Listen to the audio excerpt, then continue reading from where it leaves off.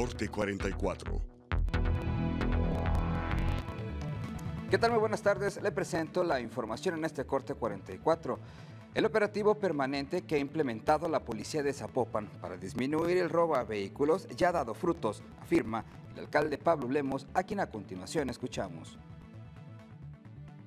Hemos tenido una reducción importante en los últimos días, los iniciamos a partir del jueves en la tarde-noche en distintos puntos del municipio y hemos tenido muy buenos resultados. De acuerdo a las denuncias por robo de vehículos que se presentaban con anterioridad al operativo, se robaban 8 vehículos en Zapopan diariamente. Afortunadamente, al implementar estos operativos se ha logrado reducir a la mitad.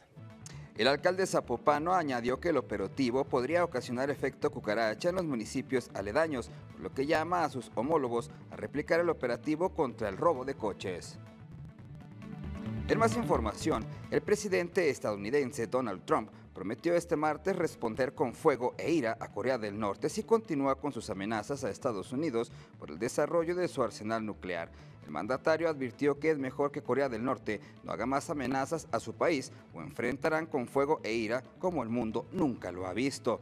A instancias de Washington, el Consejo de Seguridad de la ONU impuso nuevas medidas contra Pyongyang que podría costarle a Corea del Norte $1.000 millones anuales y afectaría el comercio con China, su principal aliado y socio económico. Yo le agradezco por su atención. Quédese en 44 Noticias. En una hora, más información.